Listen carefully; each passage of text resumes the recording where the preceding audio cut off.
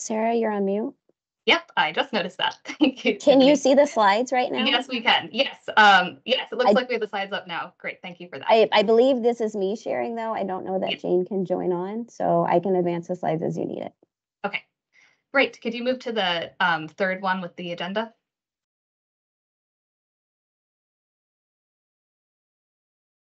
Okay. Yeah, so today we'll be discussing the need to protect tenants from radon, hearing about some example policies in Montgomery County, Maryland, and Illinois, as well as HUD's multifamily lending programs, discussing how change happens and opportunities for action, and then we'll end with a 15-minute Q&A. As I mentioned earlier, you can put your questions in the chat throughout the webinar, and we'll try to get to as many as we can at the end after the presentations. Next slide. So my name is Sarah Goodwin. I'm the Policy and Advocacy Manager at NCEHH, and I coordinate the National Safe and Healthy Housing Coalition. Our speakers today are Jane Malone, who's the National Policy Director of the Indoor Environments Association, formerly known as ARST, Daisy Rosendi, who is with Smart Home Inspects and is the president of the Maryland chapter of the Indoor Environments Association, Dan Potter, who is with DuPage Radon and president of the Midwest Indoor Environments Association, Kyle Hoyland, who is the CEO of Protect Environmental and president of the Indoor Environments Association, and Allison Thornton, who is the executive director of Lung Cancer Connection of Missouri. So I'm looking forward to hearing from all of our speakers today. Jane, Are you available to? I'm back. Okay. All right. I'll pass it to you then to continue on. Thank you so much. Thanks, Sarah. And thanks everyone for joining us today. So yes, we're here to talk about setting the context, the urgent need to protect tenants from radon. I'm sure that lots of people on this call share the viewpoint that we need to protect tenants. We're going to go through some background. First of all, our main objective today is to learn about public policy options to protect tenants from radon. Although there are other ways to help tenants, our discussion today was pretty much going to focus on policy. I'm sorry. Can you advance the slide?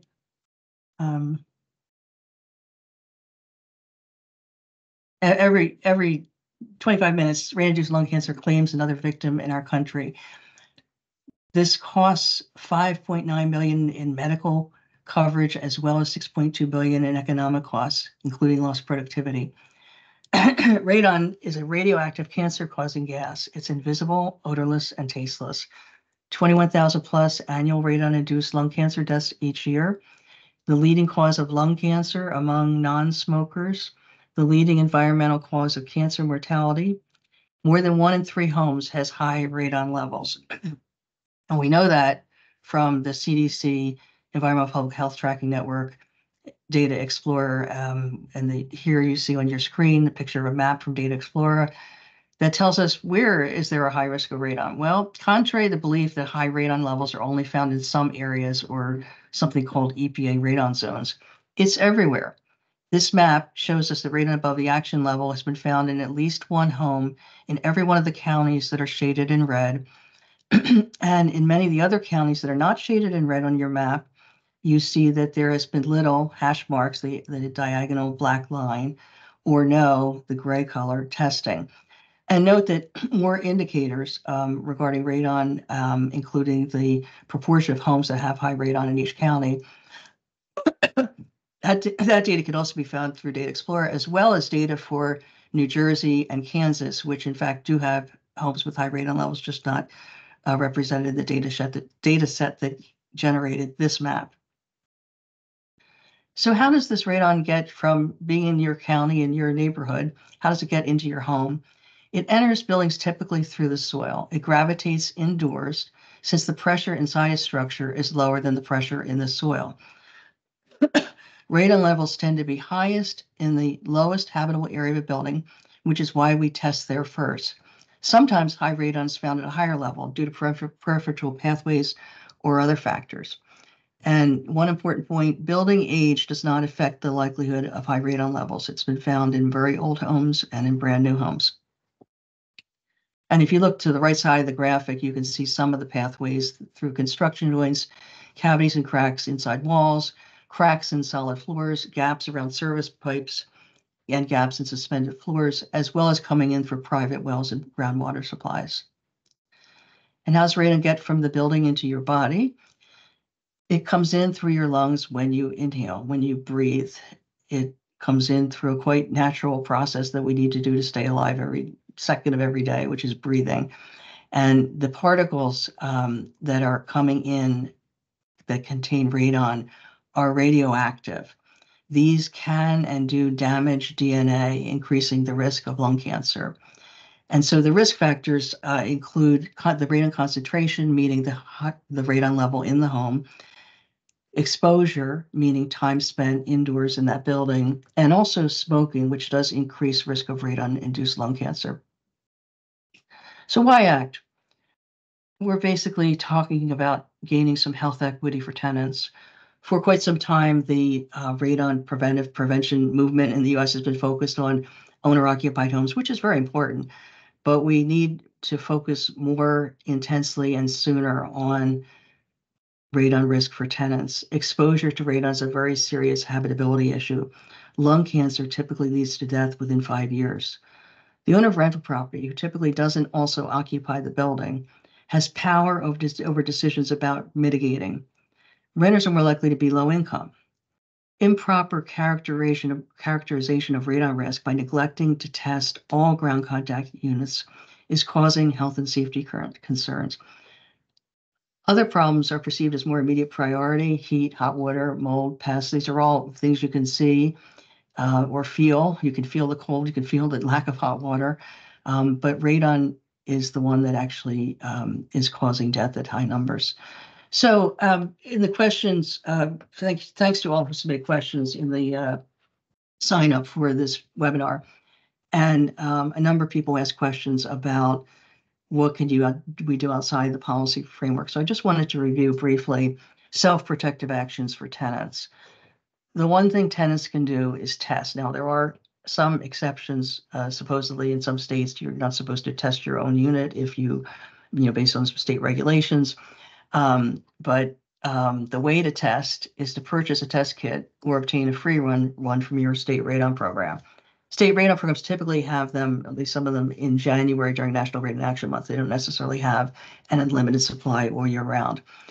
Be sure to follow the directions on the kit. Don't delay in mailing the device back to the lab. Or you can hire a radon professional to test.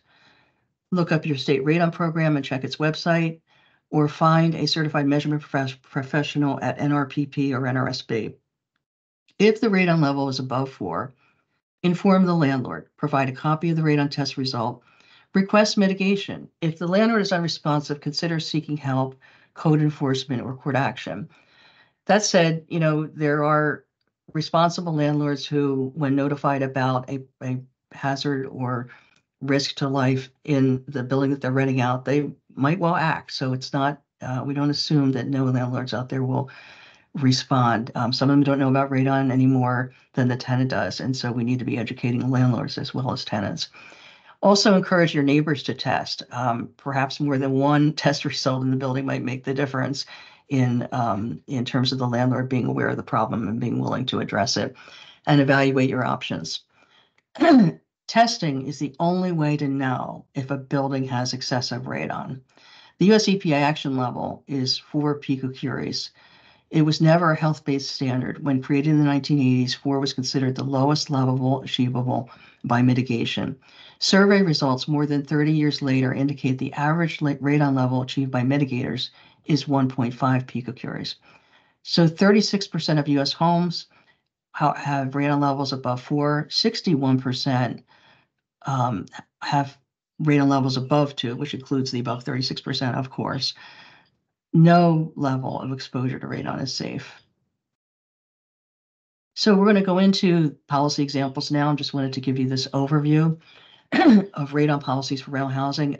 This is not a lot of policies. They all fit on one slide is the first thing I would note. So the first issue we have is scalability. Do we have enough policy-making conversation going on? The answer to that is no, which is why we're here today. So these policies are somewhat along a continuum. First of all, tenant awareness and notification. These policies exist statewide in Colorado and Illinois. The tenants can test and they can end the lease without financial penalty. Test units. Boulder County, Colorado requires testing every 5 years for short-term rentals. Maine required testing of all units in the state within 1 year of enactment, which was 10 years ago, 2014. Test units and mitigate if the radon result is above 4. This is somewhat stronger than the one above. And we have that policy in Iowa City, Iowa for single family and duplex housing. And we also have that in the National Healthy Housing Standard, which is available through the National Center for Healthy Housing. Pre-occupancy test result of radon above 4, South Brunswick, New Jersey, Montgomery County, Maryland, Rockville, Maryland. And finally, building wine testing, which is a policy enacted by both HUD FHA and FHFA. So the next 3 speakers are going to talk about these policies. First, we're going to have Daisy Resende, next slide, talk about Montgomery County, Maryland. Good afternoon, everybody. Thank you for being here today. So most of you know that Montgomery County is home to more than 1 million persons, and about 1/3 of the residential dwelling inventory in our county are rental units. In 2015, Councilmember Rice passed a law to require testing before a home is sold.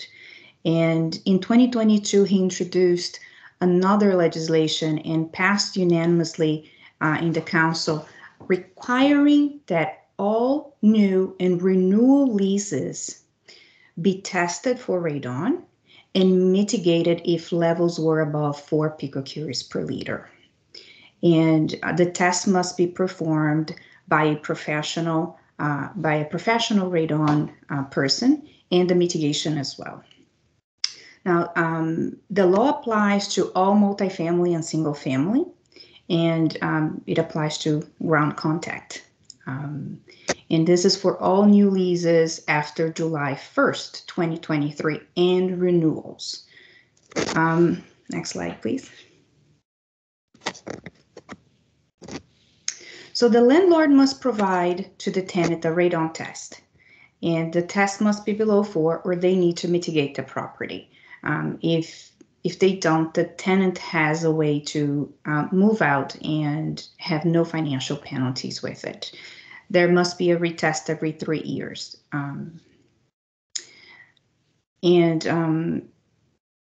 Next one, please.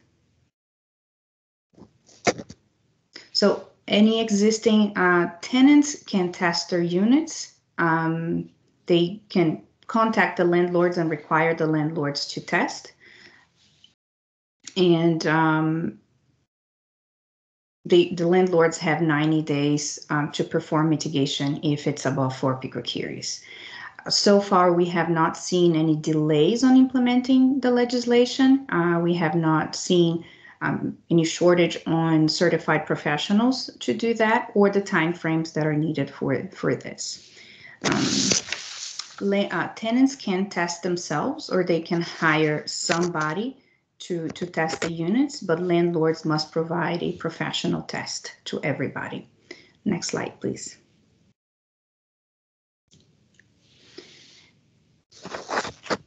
And the good thing about the tenants being able to have their own tests done, to purchase a kit and do this, is to alert everybody and just to ensure that the landlords are, doing what needs to be done. It's the opportunity to take a self-protective action if it's needed. Now, just on a side note, the Maryland Real Estate Commission has expressed interest in replicating both the buyer and the tenant protection policies statewide.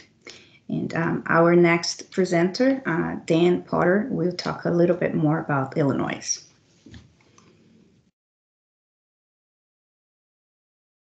Hello, everyone. My name is Dan Potter. I have a radon mitigation company, and I volunteer within the Indoor Environments Radon Trade Association. And I lead a group that I formed called the Illinois Radon Policy Task Force. Last year, this group got a law passed in Illinois that gave awareness and options to tenants regarding radon in their building. By the way, a similar law also was passed last year in Colorado, as Jane had mentioned. The Illinois law does a few things. It requires the landlord or property manager show any previous radon test reports for that building to all new tenants and lease renewers. It also requires that the landlord or property manager show an online pamphlet about radon to all new tenants and lease renewers. Actually, can you go to the next slide? There we are. It allows the tenant to test for radon with either a home test or a professional. And it allows the landlord or property manager to then verify that test with a professional test. For buildings that fail to test, the landlord can mitigate or not mitigate as they choose. But if they decide not to mitigate, the tenant can leave the lease without any penalty. So this keeps the tenant from being stuck in a radioactive apartment. Next slide. So to give you a feel for the process, 2 years ago, I unsuccessfully tried to get this bill through the General Assembly, which is what they call nationally the Congress. Understand that in Illinois, it's very easy to get a bill started, but very, very hard to get it through the process within the 5-month window that they give you. Only about 6% of bills typically become a law. So last year we assembled an even bigger task force, this time of about 30 people with 5 nonprofit affiliate groups connected with us, including the Indoor Environments group and the American Lung Association. We broke the task force into teams based on interests of the task force members. We then assigned tasks to those teams. But for instance, people who are uncomfortable reaching out to people might be on our research team or our strategic team. Those who were comfortable doing outreach might be on our legislative outreach or even on our affiliate outreach team. We also developed fact sheets, email templates, and other standardized documents, including a couple videos and instruction lists. We use these when we ask task force members to contact legislators or potential affiliates to ask for their support. We built an online portal where task force members could get those instructions and supporting documents that I mentioned. We built a tracking mechanism to track all legislative and affiliate outreach actions. The outreach we use that we're talking about here is mostly via phone calls or emails, but we also did have a field team who met with legislators in person down at the Capitol. In the end, this task force achieved over 900 interactions of some kind with legislators.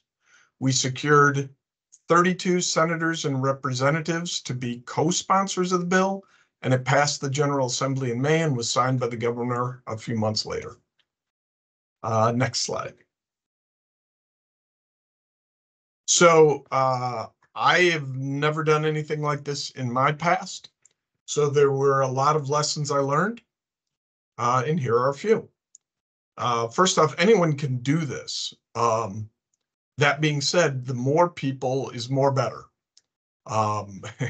Even if you only get a few more people than you, it's just much better than trying to do this on your own. You also don't have to have a background or knowledge of politics. You just have to be persistent.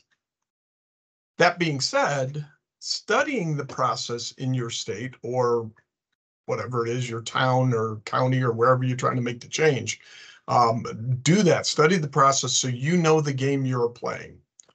Most of the time that information is available somewhere online. If not, you can start calling government agencies and asking questions on how does that process work. Another thing I learned is that early in the process, think about what groups might be in favor of your bill. So they might be governmental agencies, trade associations, nonprofits, health groups, etc., and reach out to them and ask them to support the bill as best they can. We call those groups affiliates. Most affiliates have few resources they're willing to add beyond you using their logo in your literature, but even doing that is helpful because it conveys to legislators that whole groups are behind this policy change. And you never know what else they might do. We got free help from one of the affiliates' lobbyists. So Likewise, think about what groups might oppose it and make a decision. Do you want to reach out to them early and start negotiating with them? Or do you want to delay that so you don't give them as much time to organize their opposition? We ended up doing a little bit of both with the Illinois Realtors Association, who we did not alert early, but later they, behind the scenes, stopped our bill and forced us to negotiate some points with them. But I think because of this huge outreach program, they were willing to negotiate because they saw the high level of public support that was against them. So also, prior to making big decisions, we leaned on the advice of Jane Malone, the policy director for indoor environments, and on our lobbyists. Also remember that few legislators or groups are ever want to be on record as being against new policies that protect people from radioactive radon. So policy changes are unlikely to be publicly opposed or voted down, but they might stall behind the scenes. So it's helpful to have great communication with those people who can see what's happening behind the scenes. And the last point is don't let perfection get in the way of doing more. You'll make mistakes just like we did, but doing more actions can easily make up for any missteps. Now I'd like to introduce Kyle Hoylman from Protect Environmental. He's also the president of Indoor Environments Association, and he'll speak on HUD multifamily lending and building-wide testing. Thanks, Dan. Hey, folks, Kyle Hoylman with Protect Environmental, and I sit and work out of our headquarters in Louisville, Kentucky. I'm happy to be here today to talk about more of a building-wide policy or what policy makes sense to implement if in fact radon testing is required in your jurisdiction. Next slide, please. So as Daisy and Dan have provided examples of, we have Montgomery County, Maryland, local jurisdictional county-wide policy that would mandate testing. Whereas we have a state policy in Illinois that Dan previewed that provides that notification and disclosure to tenants and gives them remedies if elevated concentrations or the building characterizes with radon potential and is not mitigated by the landlord. Those are two good examples of local and statewide policies, but the vast majority of multifamily or tenant-occupied testing that takes place in our country is actually a result of multifamily lenders, HUD and Fannie Mae, Freddie Mac, which operate under the jurisdiction of Federal Housing Finance Agency. Those groups are in receivership right now. There is a large discrepancy between the two policies. So I think it's important to understand which each policy covers and also the health equity considerations and the liability that come through some of the policy gaps. What we have here are just those testing policies. Quick overview. HUD, which has been around since 2013 with this particular policy. I think we're on the third version of the policy. HUD started at 25% ground contact testing. After several years of data, which we'll get into a little of that, the policy was updated in 2016 and then again in 2020 to include 100% ground contact, 10% upper level testing. Within Fannie and Freddie, the policy that we're currently working under became effective on July 1 of just this last year, 2023. The previous policy was 10% of ground contact units or one per building. The updated policy is 25% property-wide with at least one per building. So you can see that there's a discrepancy there, and we'll talk about that discrepancy here in just a moment and the impact on liability and health equity. The testing standard within HUD is just the industry EPA recognized voluntary consensus standards, which are ANSI-R standards for multifamily buildings. If it would be a portfolio of single family buildings in the community, it would just follow the appropriate standard. Whereas within Fannie and Freddie, of the policy is actually written into the guidance, and it's very limited in scope. Things like quality assurance, making sure that we're not dealing with false positives, false negatives, making sure that that the building is mitigated and not the unit within the building. Those things are actually covered in policy, but as I think you'll see, may not be adequate protection for tenants. The testing must be performed by a professional if it's a HUD project who is qualified being defined as certified by one of the 2 EPA recognized proficiency programs. Those are the National Radon Safety Board and the National Radon Proficiency Program, and not or, but and when applicable, also state licensed. Whereas Fannie Mae and Freddie Mac use a definition of environmental professional under the CERCLA rule, which specifically excludes radiation, just as a point of clarification. But what this means is the environmental professional, in their opinion, and oftentimes would not have adequate knowledge or skill set to make these determinations, has been empowered to make those determinations on radon characterization of properties through the Fannie and Freddie policy. If testing determines that mitigation is required to effectively mitigate occupant exposure, within HUD, you are actually mitigating the building. So it's not okay to go in and test a unit in the building, find out that that unit has an issue, only fix or mitigate that unit and walk away, leaving others in the building at exposure or at risk for radon exposure. That would create a health equity issue, which is what we see with the Fannie Freddie policy. Fannie Freddie is just simply test the unit, fix the unit. So if you had 25% of the units in a building that required testing, and one of those units came back and you had 10 ground contact units, you've tested 3, you've met the threshold. The requirement would be to fix the 1 unit. It doesn't matter what the levels were in the other 7 units. It's not covered in the policy. We're leaving people behind to be exposed to this radioactive gas by following that policy. And then from a mitigation standpoint, the mitigation must be conducted by with HUD, again, NRPP, NRSB, EPA recognized proficiency program, qualified professional and state license when applicable. And within Fannie and Freddie, it's certified or qualified, but we haven't really seen what the definition of that means. It's a qualified radon professional. To me, qualified as best practice would be simply lean on the EPA proficiency programs, but that's not clear in the guidance. Next slide, please. So diving a little more into the health equity, the liability side of things, why are we testing 100% of HUD projects insured through its MAP program, its multifamily housing program, versus 25% on the Fannie Freddie side? A lot of this is data driven. So HUD funded a project several years ago through the New York State Department of Health. Dr. Mike Keto was the lead on this, and it looked to take up that question. At the time, HUD was using 25% guidance, and they simply wanted to know, does the data actually support moving toward a more protective policy by requiring 100% for characterization of buildings? And what we found, at least the answer to one of these questions, is that yes, it does matter.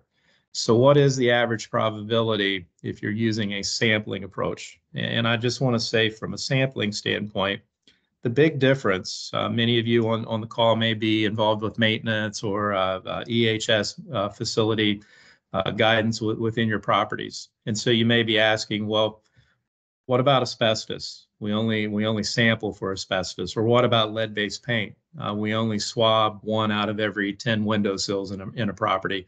And that's adequate to characterize the potential for those man-made materials. And that's the difference here that we're dealing with. Mother Nature doesn't care that 1 unit in a property may have a problem and the other unit doesn't. It's the preferential pathway, it's the source under the building, and it's how the occupants may be using that building. Maybe one occupant likes it a little warmer than the other. Now you're sucking a little more on that particular unit.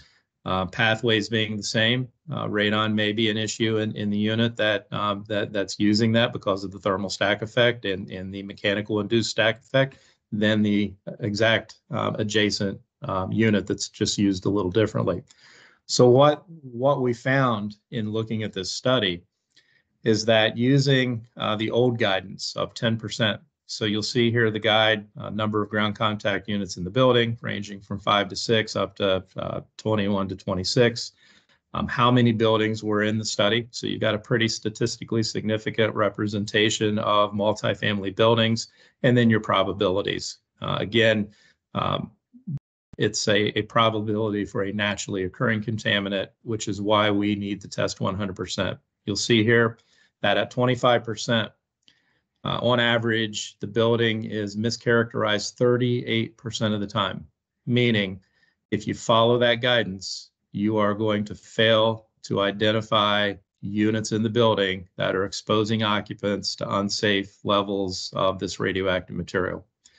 What do you have to get to hit that 95% confidence interval that we look at in the environmental industry? It's 100%. So even at 90% sampling completed, you're still running a probability of somewhere between 2.5% to up to 4%. Obviously, you're taking out the ground contact to get to an all of 1.7, but that's why the standards are constructed the way that they're constructed. So back in late 2019, early 2020, HUD was able to take this. HUD was able to take their data set and basically make an informed data-driven decision that it's in the best interest of the occupants of these buildings that full characterization of the building, including mitigation of the full building, is required if identified as a problem. Next slide, please. So along with that, we're talking about these two policies, the HUD multifamily testing policy, as well as the FHFA, which is Fannie Mae, Freddie Mac, is the vast percentage of multifamily testing that takes place in our country.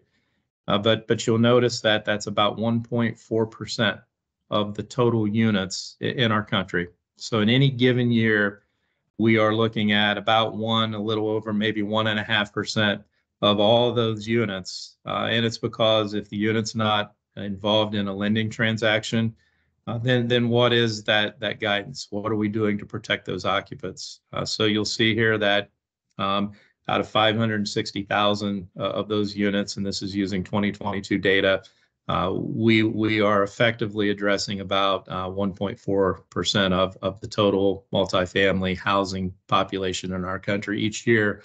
We're leaving and continue to leave a lot of people behind. Next slide, please. I'm going to go ahead and just go to the next slide, if you don't mind, Tiffany. So in summary, what would protection policies look like if you're taking the local jurisdictional that Daisy mentioned, the statewide that Dan mentioned, and then looking at the lending? First thing, a personal observation of mine, is reliance on lending transactions to initiate these policies, to initiate these testing. As we've seen, it's problematic because we're only getting a certain percentage of these buildings. That's 1.4% or so per year of total units.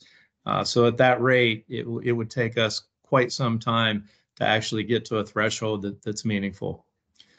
Improved policies should protect all building occupants, regardless of the loan status. So just because you're living in a building that happened to be financed and insured through HUD's multifamily policy, what if you're not? You could be exposed, and we just see that as a health equity issue. We should be ensuring that all occupants in these buildings are afforded a healthy, safe, and clean air environment to be breathing, not just a certain percentage of one or the other based on the fact that they live in a HUD building or a Fannie building or a private equity building. A lot of buildings are actually transacted in the United States that don't meet any of the two lending criteria. Improved policies. should focus on requiring all tenant occupied buildings to be characterized for radon potential. And that's really what we're here today to talk about, is what's the most effective and efficient means of getting to that policy, which is equal occupant protection of these buildings. And we may find that these policies may be best implemented at the local jurisdiction, as in Montgomery County, Maryland, could be a state, or could be federal guidance. We're now starting to see movement in all of those areas, as we've talked about previously today. But the bottom line is all tenant occupied buildings, all tenant occupied units in the United States should be properly characterized for radon potential, just like they are for things like fire suppression systems, the regular inspections that go on there.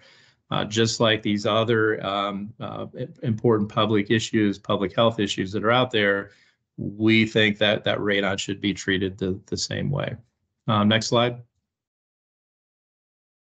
And with that, I'm going to turn it over to Allison Thornton. Allison is the Executive Director with the Lung Cancer Connection in Missouri. Allison. Good afternoon, everyone. It's nice to be here with you today. I'm here to speak with you today about efforts that are happening in Missouri. Next slide, please.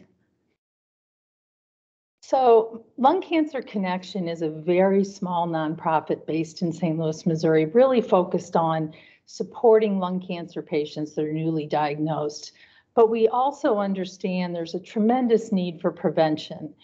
And through our efforts through the years, we became very aware that radon was a big issue in our state.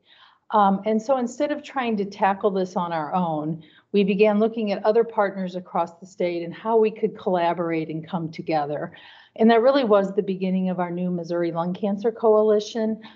We partnered with the American Lung Association of Missouri as co-chairs and really began recruiting a core team of a core group for our radon team, including other local nonprofits, stakeholders, cancer centers, public health departments at the universities, and other lung cancer advocates, and really developed a working structure for this team where we could begin to work together monthly to really assess what we needed to do and how to move forward. And we also built a partnership with our state employees and the radon department for Missouri to understand the challenges in the work that they had happening. And then we brought in experts from IEA and ours national and our local Heartland chapter. And that they have been a tremendous support to our team. And then we developed objectives for the team, and we were really focused on two objectives, both awareness, because there's a huge lack of awareness of the radon risks in Missouri, and also on policy. So the radioactive radon reduction team really became our first team effort initiated by the Missouri Lung Cancer Coalition. Next slide, please. So I'm showing you this the IEA ARS report card for Missouri for two reasons. This report card was very important to us in our outreach efforts because you'll see for Missouri, we have a high incidence of lung cancer induced from radon. We have 1 in 3 homes with high radon levels, and we don't have any policy in place. So we've used this report card on numerous occasions to speak to people about our work. But we also, in looking at this, showed that we had a lot of work to do as a team to decide where to start because we couldn't tackle all of these policies at one time. So we had to focus in our efforts on where do we need to start first. Slide. Next slide, please. Sorry. So the first thing we did as a group is really looking at the landscape. We looked at our state challenges. Missouri has a very high incidence of lung cancer in the Southeast region. We have very few qualified radon professionals. Our qualified individuals are kind of centralized in the metro areas. And we have a legislative environment that we could not build a heavy burden on the state. So we began to connect with the Missouri Cancer Consortium and our cancer control program and say, how do we work together to find a solution on where we need to go next? We also looked at data across the state. Our data was probably 7 years old, and we decided we needed to do some additional data validation. And we received a lot of data dumps and really validated that the test results that we were seeing for the state were accurate, but the more testing that was done, the higher percentages of homes we were seeing with high radon levels.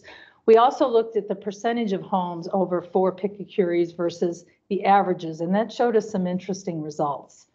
And then we did a lot of work around other state policies. And we received a lot of help from National Association looking at what other states were doing. And from this, we decided we had to start as a team with certification and licensing of radon professionals. We felt like that was the groundwork we had to build so that we could support all these other policies, because we don't have an extensive qualified workforce in our state. So we felt like we needed to do workforce development and build a qualified team. And then the last thing, 2 things we did there is we began building spreadsheets of who our supporters could be, who they would be, and that's an ongoing process, a working document for building out our supporter outreach. And then one of our most important documents were our stakeholder letters and what we call our why rationale statement document. And the next slide shows you just briefly, our why document is a 2-page document that we spent a lot of time working on this. And we modeled what they were doing in other states with something similar and customized it to Missouri, but to really look at explaining quickly to someone what the risks are, why certification and licensing of professionals is necessary, and the risks of not doing this. And then we also connected people to more detailed studies and resources so they could dig in a little bit further. But this gave them kind of a snapshot of what we were trying to do. So we use this and the IEA report card on a lot of our outreach. Next slide, please. So after we did kind of the assessment of where we were and where we needed to start, we began looking at how to develop a bill. And we went through many revisions, and we continued to resolve concerns that were addressed. And we gained neutrality from the executive branch at the state. And that was important to us. We wanted, they couldn't be supporters of us, but they could participate and understand what we were trying to do. And we received a lot of input from IEA and industry experts to understand the areas that we were missing and needed to revise. And a big thing that we needed to determine is what state agency and statute should be used to implement registration and licensing.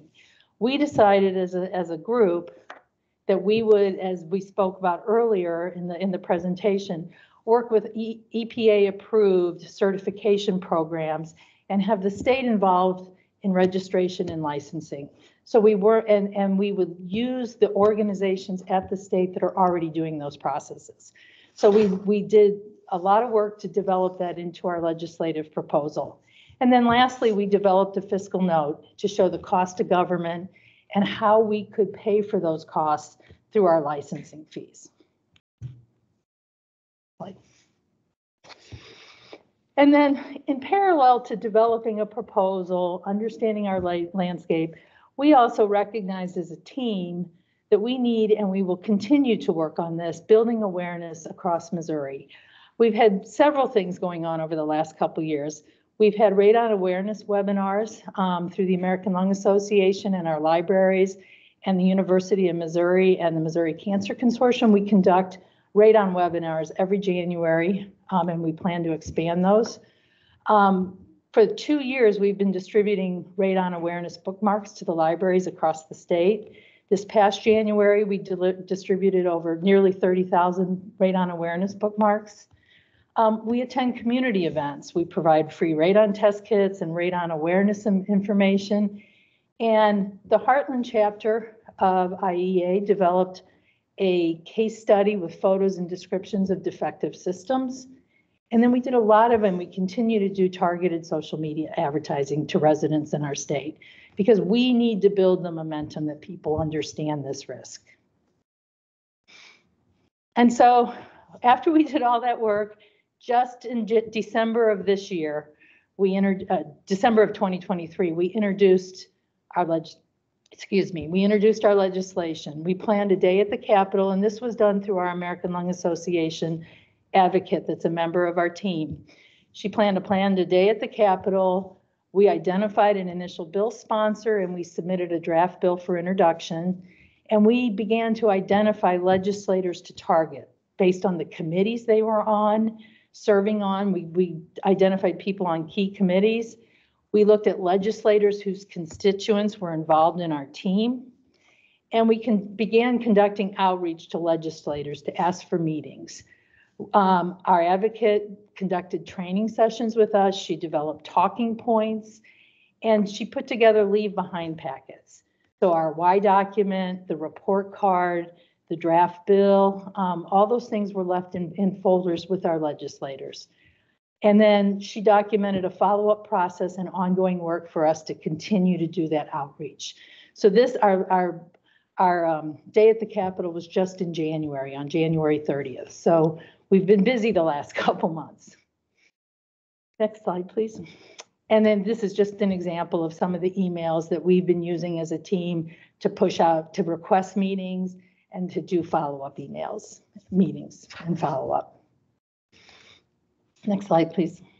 And this is just some images from our day at the Capitol. We had a flyer. This is the team and the different team members that attended. And then you'll see in the right-hand corner, sponsor Representative LaDonna Applebaum did file House Bill 2451, which is our initial licensing for the radon industry professionals and businesses. So that was exciting. We have more work to do, but that was an exciting first step for us. Slide, please. So looking ahead, we are really looking at staying focused on passage of the new licensing and certification bill, because we feel like that builds the groundwork for everything we need to do going forward with all the tenant protections and HUD housing and awareness legislation.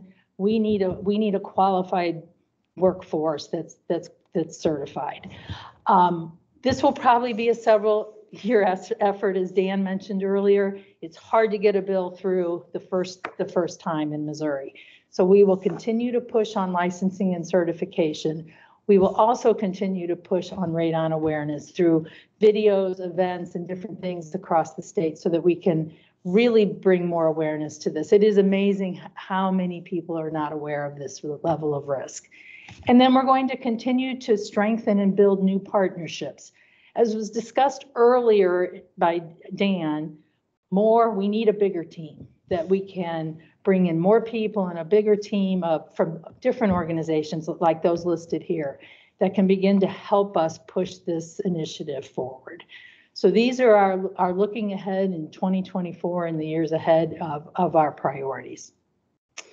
So thank you, and I'm going to turn this back over now at this time to Jane. Thank you, Allison. Sure. So next slide. I think we've got some, sorry. Oh, you got to flip forward about 10 slides. Sorry. There was a version that had extra slides in it. Keep going. Got 6 more slides. Thanks. Sorry. There. Thank you. So you've just heard about ways to get legislation passed. Very strong example of coalition building as well as the model for policies. Next slide, please. So just in wrapping up, just leaving you with one more piece of content. Across all the policies described here and some others that we haven't described, there are key elements. The model is to test and mitigate if the radon is above the EPA action level of 4. Awareness notification of testing requirement not feasible, but tenants must be permitted to escape the lease without financial penalty. Relevant standards must be followed. Certification, including state credential, must be required for all work, although tenants must be permitted to screen their dwelling unit, the same as owner occupants can do. All building types, all radon zone, 10 years of all durations. There's no need to separate out different kinds of buildings or tenures, because cumulative risk occurs as you move from one building to another, and because the radon doesn't know building boundaries, it somehow is higher or lower in one building type or another. building-wide and unit turnover triggers, they definitely involve different approaches. Obviously, a building-wide strategy involves going through the whole building, but with the opportunity to mitigate the building once and for all at the ground level. There should be an explicit testing schedule per the standards. And also looking for these additional protections to first be enacted in the state where radon work is regulated, as Allison mentioned. It's so important to have a full capacity, but also qualified capacity in an area, so that when a new protection is added, doesn't open up the floodgate for some less than honest, less than scrupulous, or just less than competent person to come along and do that testing or that mitigation work. The mechanism for the rental protection policy may vary. It might be a local ordinance, it might be changing out the housing code, it might be state legislation, or maybe something else. And there are times when protecting tenants through law involves private right of action or code enforcement. The mechanisms are going to vary, as we're saying, but it's important to try to get some of these elements in the policies to have the greatest protection possible. And next slide. On this slide, we have some resources for you, some of which were mentioned earlier. The papers that are that you can visualize here: radon risk reduction strategies on rental housing on the left and indoor air quality in rental dwellings on the right. Those are good resources available from the organizations with the websites listed above the names of the policies of the papers. In addition, on the left-hand side, we've got a QR code and a URL for the report card. Check out the report card for your state, and we believe it'll be a useful tool to you. And then on the lower right-hand side, we've got links to CDC's Data Explorer. They have a special page now on the topic of radon testing, which puts all those resources in one place. It is a slightly longer slide, a slightly longer URL, but these slides will be made available later. And then next slide. So based on the information presented today, we want you to think about how might addressing radon and rental housing align with your organization's current efforts, and who or what or are needed to advance protective policy in your state and your community. We hope we've left you with some good ideas for this, and looking forward to talking with you in the future and helping you with them. Next slide. This is the email addresses of all of the presenters should you want to contact someone individually. And again, we hope you think about your next steps. And so next slide is, I think, just the next question slide. Yeah, questions and answers. So with that, I'm going to end the presentation, and we're going to open up. I think all the presenters are going to come back on camera, and we're going to see what questions we have to be addressed. Thank you.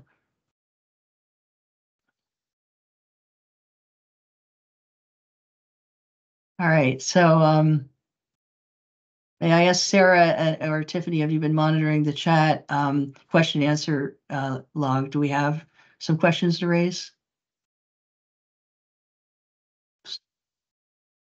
I don't see any questions in the chat yet. I know we had several questions submitted prior to the webinar, so we can start pulling from those as well. But yeah, I encourage everyone on the webinar to, as a reminder, you can submit questions in the Q&A box as we go. Okay, I'll raise some of the ones that were in the what was submitted. How often do we have to test? I think we haven't answered that question during this presentation yet. Who wants to cover that one for us? What, based on the standards, or Kyle? Sure, I can take that. So the recommendation in the standard is one time testing the property, all units at the property, one time every 5 years. If mitigation is present at the property, then it would be one time every 2 years on the impacted units and one time every 5 years at all other units of the property. Great. Daisy, this one's for you. Lessons learned, challenges in complying with Montgomery County's mandatory testing law. Did you want to say more about that? Thank you. So we haven't really seen any challenges with it. I think it has been rolling over quite nicely. We have not had or seen a shortage of certified professionals. We have been able to keep up with the timeframes that the legislation has set forth. So far, everything is going really well. Great. Another question was, I have several tenants every year wanting to install do-it-yourself systems. Is there any guidance on this? I don't recommend this as a practice, but if they're going to do it, is there any guidance? I think one of our mitigator folks might take that. This is Dan. One of the phrases we have in the industry is simple systems are simple, but when it gets complicated, it gets very complicated.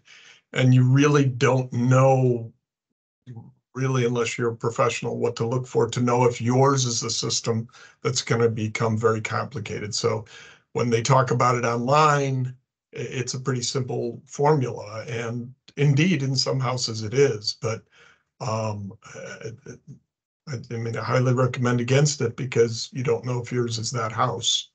But if you're going to go ahead and do it anyway, there are some online topics that cover the really hard ones, but for the most part, that information is held mostly within the industry. And if you don't get in the industry, you won't know how to solve the problems that you run into.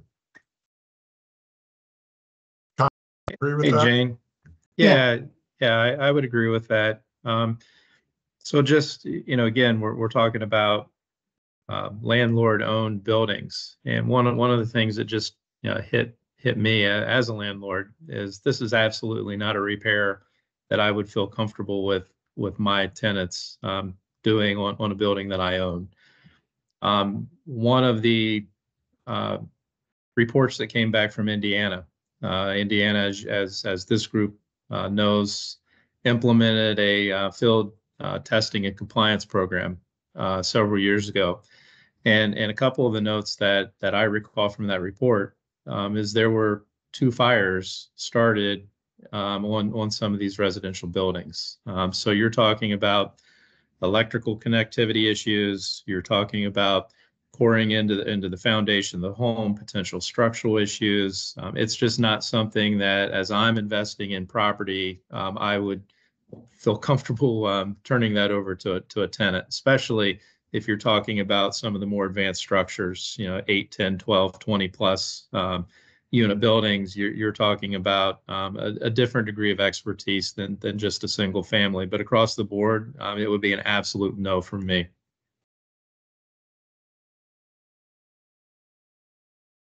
A similar kind of question. I'm going to go, hold on, sorry. It's from an inspector asking, what protections do inspectors have if a tenant hires us to test for radon without the owner's knowledge? Do we have permission? So this is about testing, not about mitigation. Thoughts on that?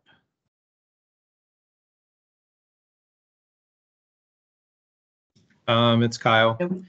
So I would say that that is an issue that's most likely going to fall under state laws and regulations. In some states, it's perfectly acceptable as a tenant to test your own home for just about anything from a tenant standpoint. And in other states, there are prohibitions that would prevent that from happening. So you'll need to be aware of what your own laws and regulations are for your own state. Okay. I want to comment. I see that some people have their hands up, and if you could please put your questions in the Q&A, we'd really like to see it there. We're not able to turn on audio for everybody, unfortunately. Let's see. So we have a number of questions that were submitted about funding, and I must say that this panel is not really prepared to have good answers today on funding. That's something that's a continuing conversation. There are some EPA funds available for indoor air issues this year. We're hoping that people are putting together good community-based applications for that funding. But the hope and the theory here is that actually that the amortized cost, the cost of testing and mitigation over time, is part of ordinary property upkeep and maintenance. and that is covered over time by the rental income. It's not, it might be a point in time expense, but like other expenses, if the cash isn't there, that's borrowed funds might have to pay for that. I know in an ideal world, we'd all like to see an unlimited amount of money to pay for all rental properties to be mitigated that need it, but that's not really something we have access to at this point. Do we see any questions in the Q&A yet? I'm sorry. People have your hands raised. Could you? Oh, sorry. Go ahead. Oh, I don't see any questions in the chat yet, but I was going to say, Jane, one of the questions that was submitted, kind of following up on what you were just sharing, that I thought was interesting was someone saying that one of the challenges for securing grant money for radon mitigation systems is the ability to show impact in a short period of time, and kind of being able to report back to funders who may be looking for impact within like a year. So yeah, are there anything the panel could share in terms of evidence-based resources or other strategies for kind of communicating the need for radon mitigation and communicating about that kind of short-term versus long-term impact? I mean, I think the short-term impact is the same as the long-term. The dwelling becomes below the action level. Radon level is hopefully more like 1.5 is the typical mitigator experience. And it stays that way, and it's tested periodically according to the standards to make sure it stays that way. So it's the short-term result is the same as the long-term. Here was another question. Oh, go ahead. This is Dan. I was just going to mention that, like a lot of landlord decisions, and I've been one myself. Sometimes it's about litigation avoidance, right? And feeling like you're providing a safe environment for your tenants and you're avoiding potential litigation. This just falls under the list of asbestos and carbon monoxide and things that you do. It's just been very late to the game compared to a lot of these other environmental impacts. So I think that's how it's often should be viewed. And then we had another question, can city staff be qualified to do radon testing? And the answer to that is absolutely.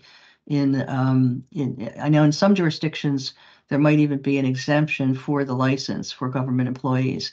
But generally speaking, there'd be nothing better than to see, for example, code inspectors who are qualified to test for radon and actually do it. That would be wonderful. Sarah, you got other questions? Yeah, so first I was just going to clarify, as I was getting a couple of notes about it. When we were talking about putting in the Q&A box, you'll notice that the chat is disabled for this webinar, but there should be a second function called Q&A that's located right up next to the chat box in your Teams toolbar. So if you're looking for where to submit questions, you want the one called Q&A specifically, not just the chat, because you won't be able to use that.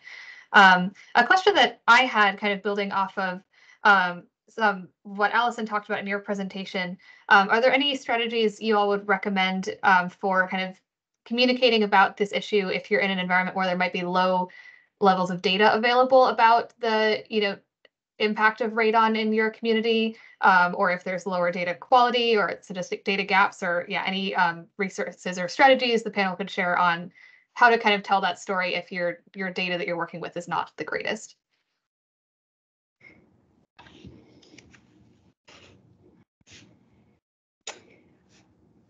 Well, from our team's perspective, we looked at the data that was publicly available, and then we also worked with organizations to try to get more recent data by regions of test results that had been submitted through the state and others, to try to combine and come up with new strategies to compare the data. It was difficult, but we found that the data, there is a lot of published data out there at the state level, and Jane, you could speak to this better than I can.